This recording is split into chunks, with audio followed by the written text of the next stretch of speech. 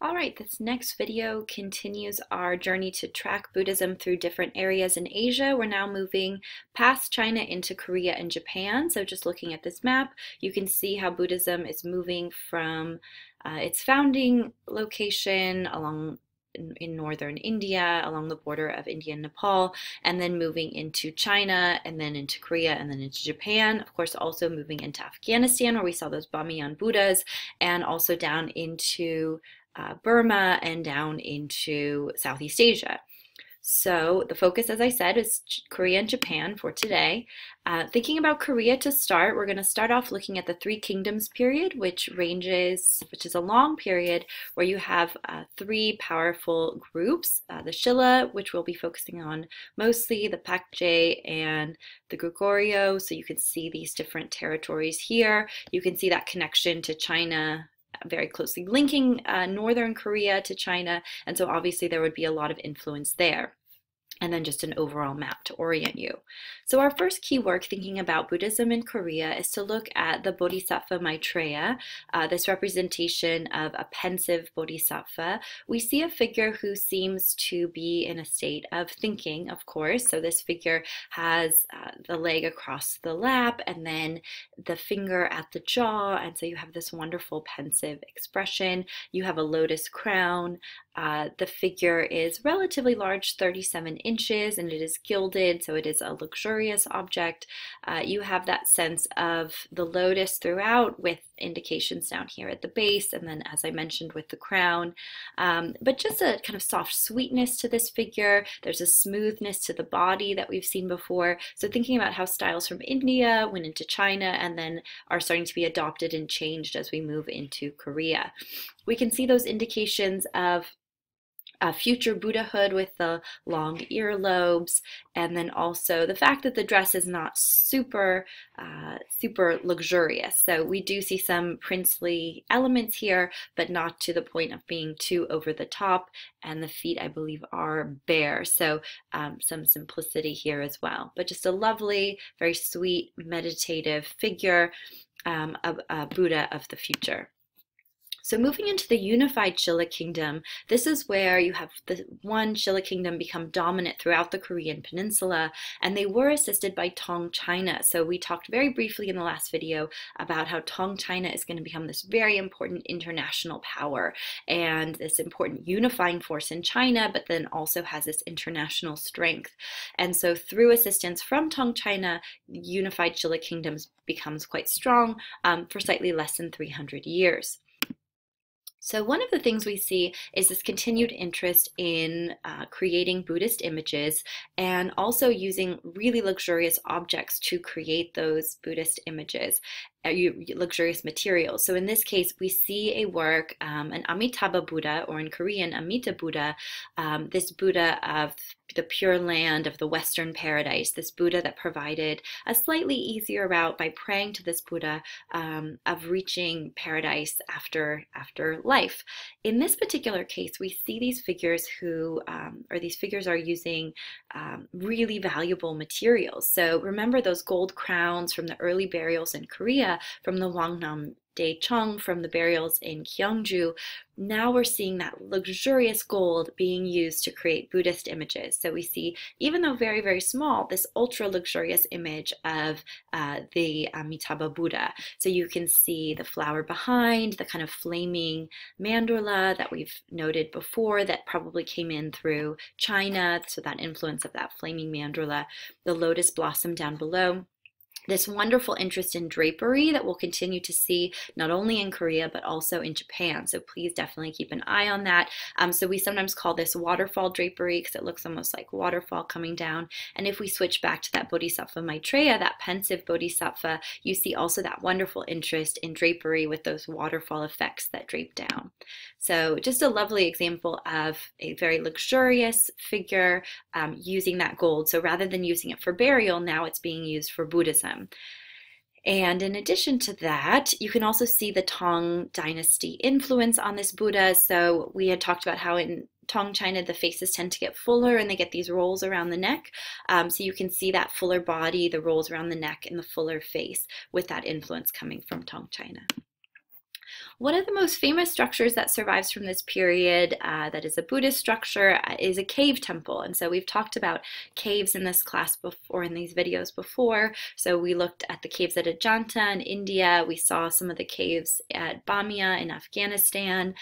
We looked at the Mogao caves at Dunhuang in China. And so here we're seeing a cave that actually is similar in some ways, but is much more kind of more detailed and carefully put together. So it's very much this kind of intricate construction project. So you can see these individual blocks to build up the dome that goes over the Buddha that is at the center of this cave. So here I'm showing you some exterior views, and then also showing you a view, an aerial view, and then an elevation of the structure itself. But let's go inside and see how this one was created.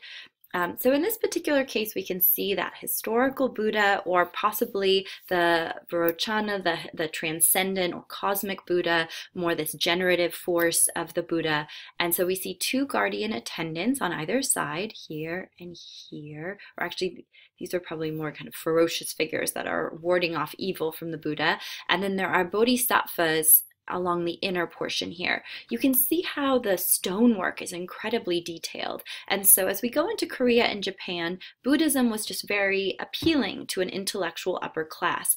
It provided great comfort, but also it had a certain amount, or obviously it had written sutras, and so there was this element of intellectual appeal for a literate group who were looking for religious traditions to follow. And so obviously we can see this was made by a patron who was an individual of great wealth. It's generally understood to be Kim Tae-sung, who was a prime minister, who created it as a wish to honor his royal ancestors. And so this also shows the traditions of Confucianism, of Confucian beliefs being brought into Korea as well. And the idea that even though Buddhism is there now, you still have this continuing influence of other philosophies and other traditions as well. So this is called Seokguram, this cave, and we're very lucky that it survives. It's obviously about 1,300 years old, and there is this debate. It's probably the historical Buddha, but it could be this transcendent Buddha, the Vairochana Buddha, and it's near Gyeongju, the site where we saw some of the burials a few videos back. The Buddha at center is very much that Tang Dynasty style, so a fuller figured Buddha, fuller face, some of those rings around the neck, and definitely showing that influence of Tang China. There we see the Buddha again, and again coming from the 8th century. So you can see the detail of the dome, this capstone, which does have a crack in it, but just the detail of putting this together, and how complex it would have been, and again how expensive it would have been. The Buddha itself, for the urna, the third eye, actually has a crystal, and so if the door to the cave is left open, light enters in, illuminates the space, illuminates the Buddha, and of course would also illuminate the crystal, really enlivening the Buddha. And there was always this sense of how to enliven the image, and so often there were ideas of the Buddha having its eyes opened right before a Buddha was put into place and put into a system of worship, but also this idea of how do you make it look more lively, and in this case incorporating that crystal and light effects would have helped to do that. So again, bodhisattvas surrounding, you can see the detail of the curls in the hair, again an interest in drapery, although in this case much lighter, and then a lotus pedestal down below. We're going to move on to Japan and see some of the early Buddhist structures and sculpture in Japan. So we're going to start off with the ASUKA period and then move on to the Nara period. So the ASUKA period goes from 552 to 645. Buddhism was introduced to Japan by a mission from Korea in 552. An image of the Buddha along with sutras were presented to an emperor. The emperor was the father of Empress Suiko, who was really instrumental in getting Buddhism going in Japan. So Empress Suiko lived from 554 to 628, and Prince Shotoku lived from 574 to 622, and he became probably the more famous of the two for his influence in establishing Buddhism in Japan. So Suiko was referred to as Suiko Tenno, and Tenno means supreme ruler in Japan. So many people debate, because she was a woman, how much influence she would have had.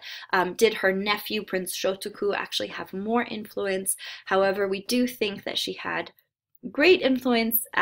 We do think she was widely respected. It seems like a lot of important political and military events happened under her rule, and so she must have had a good amount of power to make these things happen. So Prince Shotoku's importance reached mythical proportions, as I said, and cults were dedicated to him. So there's now this debate as to how much of it is true. However, there is a firm belief that both Empress Shotoku or Empress Suiko and Prince Shotoku were very influential in establishing a particular Buddhist site, which I'm going to show you in just a second.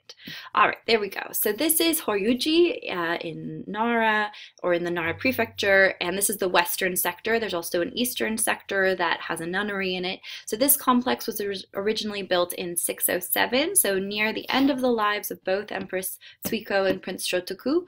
It burned down in 670. It is a wood structure, and so obviously that would be of great concern for any wood structure, which we tend to see in East Asia, this great concern for fires. So this did burn down in 670. However, it was rebuilt, or excuse me, it was rebuilt in the late 7th century. So shortly after it burned down in 670, it was rebuilt. And it is the oldest extant wooden structure or wooden structures in the world, which makes it quite exceptional. So the entrance gateway is here. It is slightly off center, which many people discuss as indicating this preference for asymmetry that we often see in Japanese art. There's also a pagoda with 5 eaves right here, and then a golden hall or kondo right here, which features a lot of the images and statuary of the site. And so it is believed that Empress Suiko and Prince Shotoku founded Horyu-ji in 607. It's now believed that a lot of the histories have been exaggerated, as I've already mentioned, through myths and things like that. The Kondo, as I said, features a lot of the images, and this pagoda is again that axis mundi. It has a jewel at the top featuring or representing Buddhist wisdom, and those 5 tiers refer to the cosmos, which with the idea of the 4 cardinal directions, and then the idea of the zenith or apex on top. So this idea of 4 cardinal directions plus a top point. And inside the pagoda is a reference to the parinirvana of the Buddha, or the idea of the death of the Buddha and his transition to nirvana. So there's this wonderful mourning scene inside. Not a key work, but if you're interested, you could look into that. I wanted to focus in on the Tamamushi Shrine. So the Tamamushi Shrine is this wonderful lacquer small shrine, relatively small, 92 inches, so fairly large in some ways, but originally it would have glimmered wonderfully, covered in thousands of wings from Tamamushi beetles. And I'm just showing you one of these Tamamushi beetles in someone's hand here. So you have to imagine it really iridescent and glowing and wonderful. So it features images of attendants and guardians and monks worshiping relics, but it also has a wonderful story of a jataka, so I'll show you that in just a second. But giving you that overall view of the shrine, of course, it also indicates what architecture looked like at that time. We, of course, have the extant architecture from the late 7th century, but this is obviously a miniature version of the kind of architecture you would see in Japan at that time. The pedestal, again, refers to the lotus here. Lacquer, as we've seen in other videos, was very, very labor intensive because you would take it from a certain kind of tree and you could only take so much sap without killing the tree. So really important to take only a little bit, and so of course labor intensive, very expensive, and would take a long time, but it was a great way to preserve wooden structures. So here's the jataka that I was referring to. It's the jataka or tale of the hungry tigress. So remember, jatakas were stories of the Buddha's previous lives and often had connections to the Buddha making the ultimate sacrifice of offering his body or dying for others, and this idea of a belief that there was a better future through rebirth. So in this particular case, we have a prince who has seen a mother tiger and her cubs, and they're starving. And so he removes his clothing, which we see in this image here, and then he dives from the cliff in what we would call in art history a continuous narrative, this idea that we're seeing the figure multiple times. And then his body comes down to the bottom here, and his body is being consumed by the tiger and her tiger cubs. And traditionally the idea or the story goes that the prince offered his body to the tiger, but they're so weak from starving that they don't have any energy to tear his body apart. So he realizes he has to do the work for them. So that's why he's removing his garments and falling from this cliff so that his body is opened so that they can eat and they will be able to live. And it's interesting because there are a lot of stories in Japanese art that refer to this idea of hunger or starvation. And so I think this is a really nice idea that it's hinting to the suffering that many people faced and the idea that there wasn't always enough food to go around. So this idea of hunger is something that we'll see in some other artworks. So please keep it in mind. Here are some of those other representations that I wanted to show you. So monks worshiping relics, also from the Tamamushi Shrine, and then guardian kings on the doors of the Tamamushi Shrine, and then bodhisattvas as well in that more princely garb. And so you get the sense of the kind of elegant dress that those in the upper classes probably wore. Remember that the bodhisattvas wore that more elegant and luxurious garb. Inside the Kondo, we encounter the Shaka Triad, which was commissioned and dated to just after when Prince Shotoku is recorded as dying and shortly before Empress Suiko will pass away. So the Shaka Triad features the historical Buddha at center along with bodhisattvas on either side. We actually know the individual who created this, so Tori Busshi. Bushi just means maker of Buddhist images, and then Tori was a specific family, a workshop. It's relatively large, 69 inches, and you can see again those kind of flaming pointed mandalas. So this idea of connecting back to some of the styles we saw in China previously. We see that wonderful waterfall drapery and also these kind of fish style folds on the bodhisattvas at either side. You can see Buddhas of the past that are manifesting inside the mandala. And many people comment on how these mandalas seem kind of chaotic and complex and swirling and moving. And so this heightens the effect of the Buddha looking so calm at center. The Buddha has the have no fear gesture along with a welcoming gesture. So remember, those mudras are carried into these other areas as well. You can get a sense of the detail of the hair. Those kind of snail shell curls continue to be influential in other locations. So again, this is inside the Kondo, and so generally you can go in and see the images, although sometimes the doors are closed, sometimes the doors are open. So this idea of the images can be restricted if necessary. The pagoda is generally closed at Horyu-ji, although you can circumambulate to assist in meditation. I wanted to show you a few images of Kannon, or bodhisattvas of compassion. So in Sanskrit, that would be Avalokiteshvara, and then in Chinese, it's Guanyin. Kannon becomes a really popular bodhisattva because this is that bodhisattva of compassion, and of course, everyone wants compassion. That's always a good thing.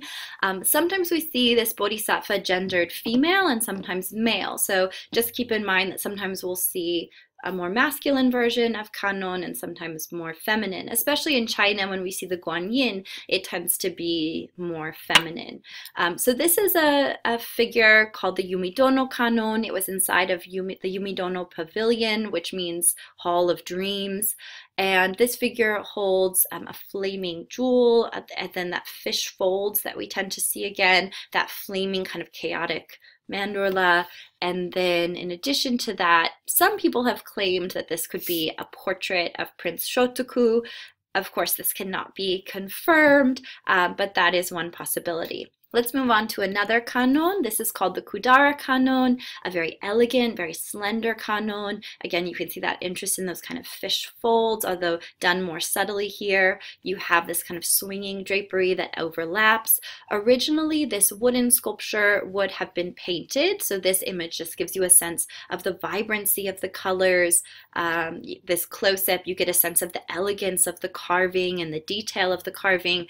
Unfortunately, a lot of it has been lost. It's very, very large, nearly 7 feet tall. And obviously different from the Yumedono in the sense that this one was covered in gold leaf. So different overall effect, the gold leaf versus the color. Kudara is named for a kingdom in Korea. So there was this idea that perhaps it was given from Korea or originated in Korea and was brought to Japan. But we're just, most people now think that it was probably made in Japan. Our last Kannon is the Yumechigai Kannon, or the Dream Changer Kannon. So again, just showing you the popularity of this idea of compassion. And I just think this one's really interesting because, so this one is made of bronze, and it really connects back to traditions in India. So going all the way back to those styles we see there with the more fleshy bodies, the softer belly, that interest in texture. And so I just think we see a really nice variety of artistic styles in those three different Kannon sculptures. So just to show you all three together, you can compare the three.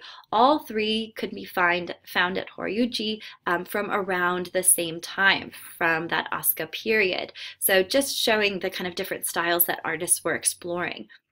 If we go back to the Yumechigai, you can see that there is an Amita Buddha, or Amitabha in Chinese, this Buddha of the Pure Land, and so that's a way of recognizing a Kannon, is sometimes you'll see that image of the Buddha.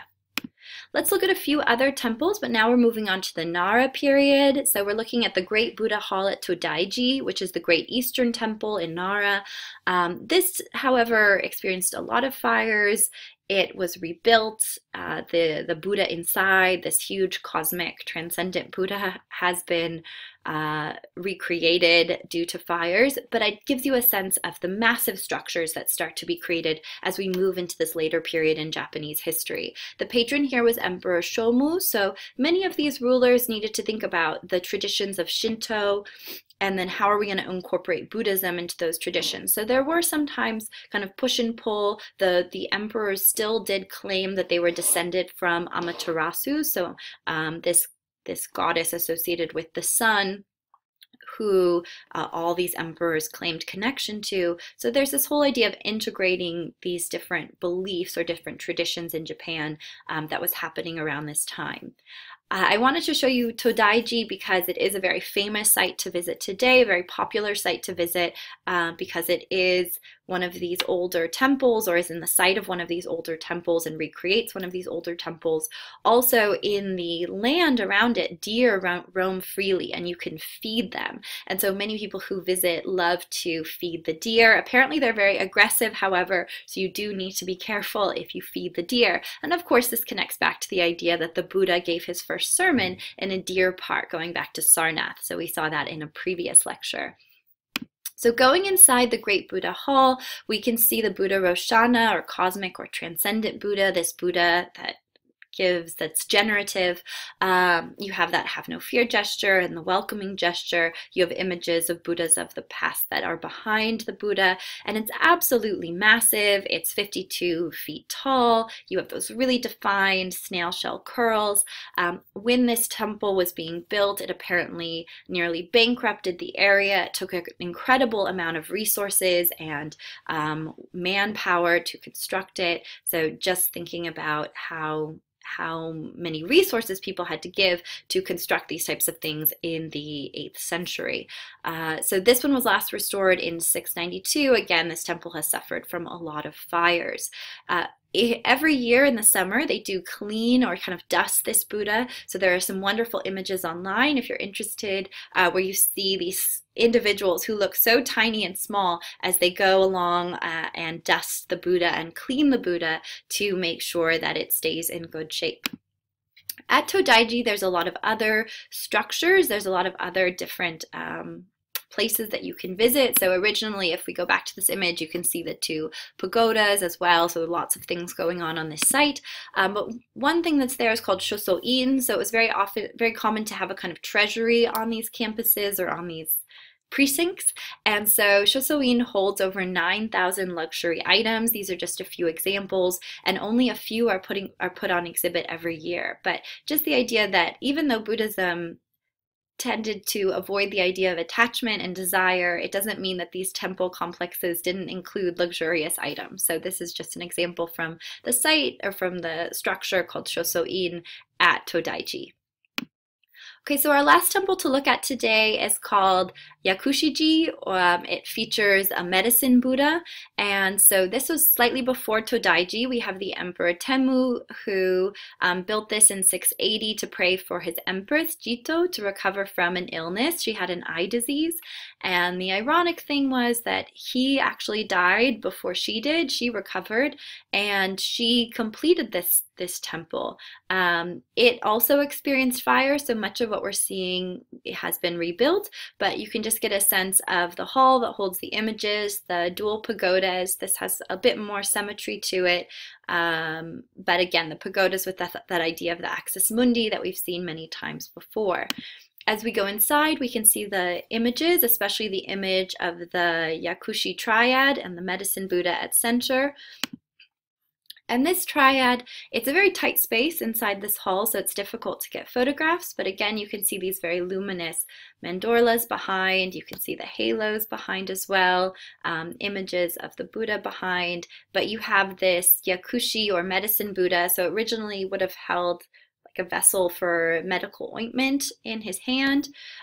You can see these figures on either side that again have this wonderful fleshy quality to them, similar to that Yumechigai Kannon, if we go back to that figure there. So I always think that the figures are somewhat reminiscent of the Yumechigai Kannon, and this interest in a fleshier representation of the human form. Drapery remains significant, so you can see those distinct drapery styles, lotus flowers at the base. And then if we zoom in, you can see the Yakushi, the medicine Buddha at center, large body, rolls around the neck, full face. So clearly we have a Tong-style Buddha here, very defined snail shell curls, hanging earlobes, clear identifying features of the Buddha. Again, he would have held an ointment jar here. You can see those kind of waterfall drapery folds. And then he also has these animals on the sides of his throne, which are difficult to see, but there's a dragon on the east, a phoenix on the south, a tortoise on the north, and a tiger at the west. And these are all connected to Chinese Taoist traditions. So just showing how Chinese ideas are filtering into Korea and of course here in Japan. Here's another detail. I wanted to show the image with a lot of offerings around it. So it's very common if you go to a Buddhist temple that you would see a lot of flowers or sweets or other offerings being given to these figures. So in this case, you can get a much better sense of that. And then I also just wanted to show an image of the two Buddhas together. So this is from the Shaka Triad at Horyu-ji, the oldest wooden structures in the world, the first temple that was commissioned by Empress Suiko and Prince Shotoku. So you can see this nice pleasant smile, this welcoming smile, and then it becomes a bit more stern as we move into the Tong period. You can see the hairstyles are relatively similar, but the faces are quite different, and the overall body types are quite different. So just in a relatively short amount of time, you can see the strength of that Tong influence coming into Japan and incorporating itself into the sculpture. So that's it for early Korea and Japan with Buddhism, and in the next video we'll be moving on to painting and material culture as well, primarily in China and Japan. Thank you.